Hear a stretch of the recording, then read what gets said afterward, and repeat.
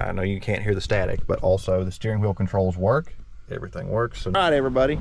We are out here today working on my buddy's CRV. We're going to put a stereo in it. This actually seems like it's going to be pretty simple. He got everything he needed. He got the wiring diagram. He got a backup camera. This one has one, but we're going to put a new one on it. We got this. We got this guy. Okay. We're going to start out. First thing we got to do when we get in here, we'll need these guys. All right. So the first thing you got to do here, this has got to come out. So you got to get this down in low gear. So start it, put it on, pull it down low gear, turn it back off. All right. What's that blinking light, yo? That's my progressive. Oh, yeah. So you'll take a flat head. There's a little thing right here. I can figure out how to get to it. I may need a smaller screwdriver. Does this go up, Chase? It should. I think it's down there. Gotcha.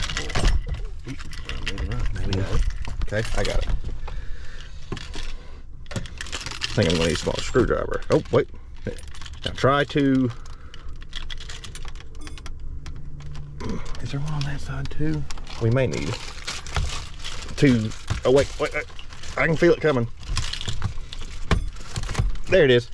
And you can get your hands in here and just kind of work it down. Ta-da! And then just put that over to the side. Okay. Now then, I need that guy, one of these. All right, right here, there's a little thing. Comes up.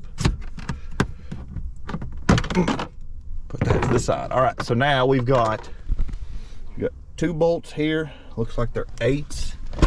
And then there's two bolts up here that appear to be 8s. Wait, hold on. We gotta take this first. Hold that, Chase.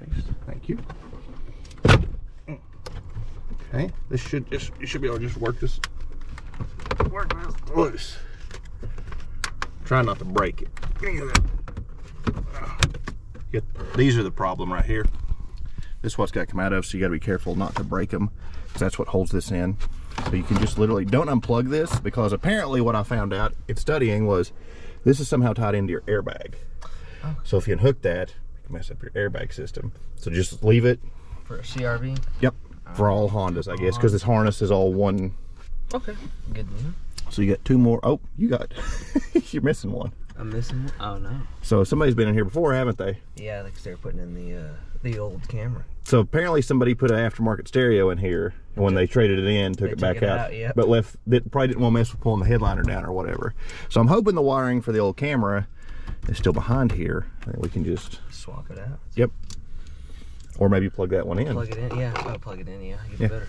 All right, so I'm gonna go get an 8 and an extension, and then I'll let you take those out. Okay, so we got it out. Like I said, should be 4, but it was 3/8. Use my ratchet. Now what we're going to do is we're going to unplug this. Now the reason we're doing it in this order is I want to get the new wiring harness and make sure everything mates up, because I don't want to get the wiring harness together and it not made up. So what we're going to do is get the wiring harness for the stereo, the wiring harness for the car, make sure everything plugs in to these wiring harnesses and to the back of there, then we'll put it together. So now what we have to do is, this is the aftermarket, that goes in the stereo. We've got that wiring diagram here. This is the one that will plug into your car. We've got that diagram here. So I'm finding this one, Chase is finding this one. We're gonna crimp them together. This is the slowest part of the whole thing.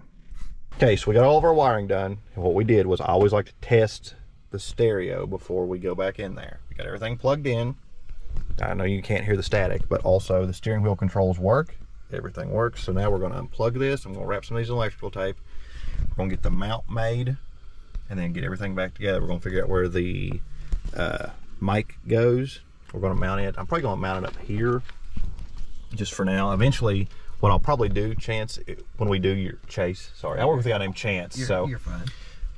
Right here. Yeah. Just pop this down, run it up. Most people do it. Yeah. And then he's got a camera. We're going to do a backup camera, so we'll do another video about that. We bought the aftermarket kit that makes this a mount. It will bolt to the side. There will be a left and a right, and there's also a spacer in here.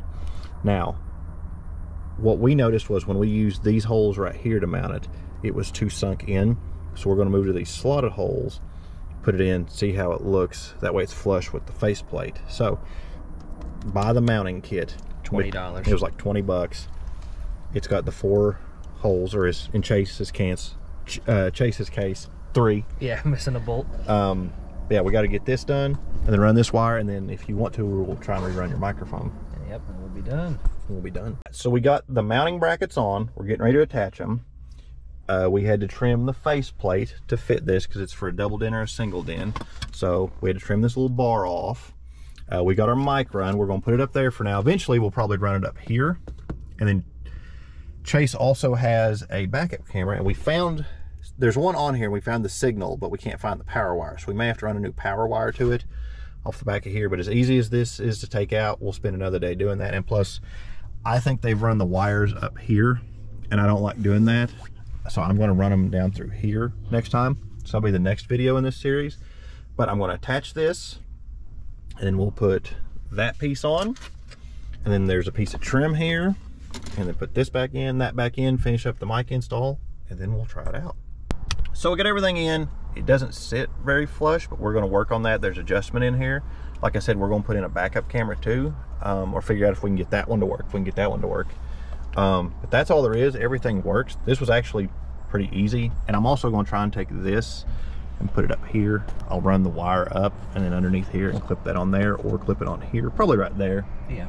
But that's just temporary. Like I said, we're going to... Part 1. Yeah, part 1, we're going to get the nav cam in there. And also, that should sit a little bit flusher, but oh well. But this was easy. This was what, like 2-hour job? Yeah. So super simple. A lot of talking. Yeah, a lot of talking, yeah. So we got everything mounted. We actually took this out and adjusted it. If you notice, those mounting holes in the mounting bracket are slotted so you can pull it in and out. It looks a lot better. It's pretty flush here and flush here. It's flush here, but in the corners it's not. So if you pulled it out more, this would stick out. So it's kind of weird, but it's aftermarket, so it's not gonna be universal. We took this clip off, and it actually had a window mount for the microphone. Chase fed that down through there. He's putting all the plastic back. We got the backup camera in, and the only wire you can really see is up there. So we're done. And then the backup camera works. And then also, it just needs a little bit of adjusting it like down, but it's got LED lights on it too. That way, whenever at night. So it's pretty sweet. The only wire you can see is right here. Like I said, we came through the license plate light. So I'm pretty happy with how this turned out. Put everything up, and you should be good to go.